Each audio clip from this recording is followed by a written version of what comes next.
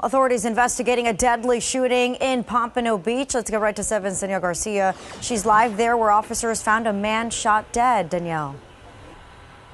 That's right, Lorena, and we know that the building, or the facility rather, where he was found, right outside of it, it was a Department of Corrections facility, and the man was found shot and killed right here outside of the fence. We're still working to find out if that man worked here or lived here at this facility, but now detectives are still searching for the person who pulled the trigger.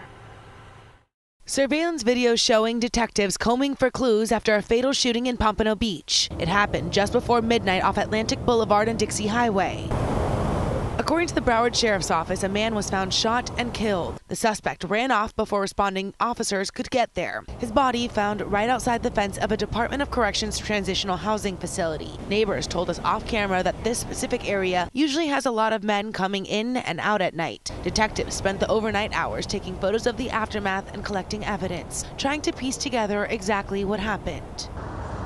In the daylight, we saw men walking around the facility. According to the website, it's a private center called Turning Point Bridge, where recently released inmates go to transition back into society, complete with substance abuse treatment and work release. The people living in the minimal security facility are free to come and go. What is unclear is if the man who died here was living there.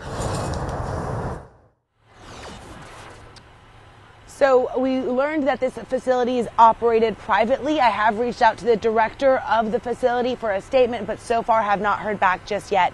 Meanwhile, the Broward Sheriff's Office is asking that if anybody around here has any information at all, to call the Broward County Crime Stoppers. That number is 954-493-TIPS. And remember, you can remain anonymous.